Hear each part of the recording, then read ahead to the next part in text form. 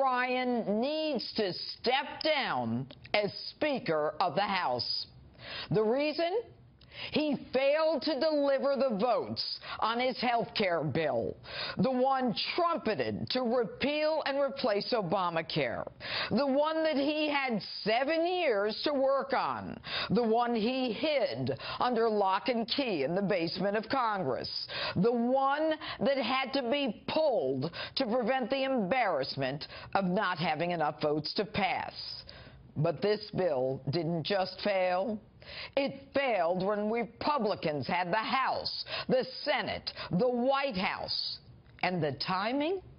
It failed within the first 70 days of President Donald Trump's administration, a president who made replacement of Obamacare the hallmark of his campaign, and then used valuable political capital to accomplish it. You know, Americans elected the one man they believed could do it, a complete outsider, someone beholding to no one but them. And Speaker Ryan, you come in with all your swagger and experience, and you sell him a bill of goods, which ends up a complete and total failure. And you allow our president, in his first 100 days, to come out of the box like that? Based on what? Your legislative expertise, your knowledge of the arcane ins and outs of the bill-writing process, your relationships, what, your drinks at the Hay Adams with your pals?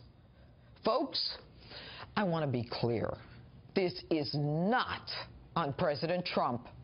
No one expected a businessman to completely understand the nuances, the complicated ins and outs of Washington and its legislative process. How would he know which individuals upon whom he would be able to rely?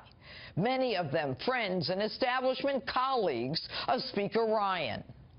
You, on the other hand, Speaker Ryan, know very well who are the 15 hardliners, the 10 moderates, and all the other ones. You, of course, know their demands. And if you didn't, why didn't you? Some of them actually shut down the government over Obamacare, and you couldn't figure out what you needed to do to get their support? You knew no Democrat was going to support it, and that you would have to rely on Republicans. How could you possibly misjudge this? And where was the whip Scalise in all of this? How tough a lift was this? And why start with this if you're not sure you've got the votes? Now, I certainly have not spoken with the president about any of this. But I can only imagine that he and his aides took on health care because they believed you had his back. And you didn't. You didn't even test the waters. You had no consensus. And I hate it when Schumer and Pelosi get to beat their drums and talk about what a great day it is for America that President Trump failed, when even they know that Obamacare is a total disaster. The president, on the other hand, is handling this with dignity. And he doesn't seem to want to criticize you, saying this. I want to thank Paul Ryan. He worked very, very hard. I will tell you that. Mr. President, all reports are that you wanted to handle the tax cuts first, but that Ryan convinced you to go with health care. If that's the case, not only has he hurt you with his health care debacle, but the ripples that will hurt you as you try to overhaul the tax code will come back at you. The Freedom Caucus, feeling emboldened by their win with this health care failure, will now dig their heels in on the tax cuts. Ryan has hurt you going forward, and he's got to go. The shame of this is that in addition to putting your faith in someone who did not have your back, you made the decision, as opposed to letting Obamacare explode, as it inevitably will, you decided to take it on anyway. Waited 2 years, it's going to explode like you've never seen an explosion. Nobody's going to be able to afford it. It's a disaster. And that's politically what we should do, but we don't want to do that. We want to get something done and get it done right. I never put my faith in you, Ryan. I questioned you all through the campaign. When you distanced yourself from candidate Trump whenever you felt the prevailing winds blowing against Trump.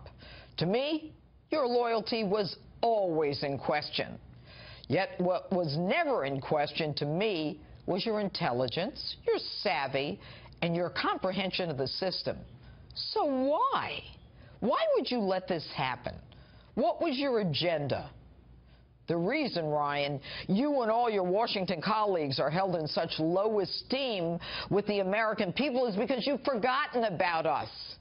In spite of the fact that you rhinos were all working against him, though, the president joined with you. And he relied on you, trusting you, believing you had his back, and you didn't. The American people won't forget this, and neither should the president. And that's my open. Tell me what you think on my Facebook page or Twitter. #Judge Jeanine.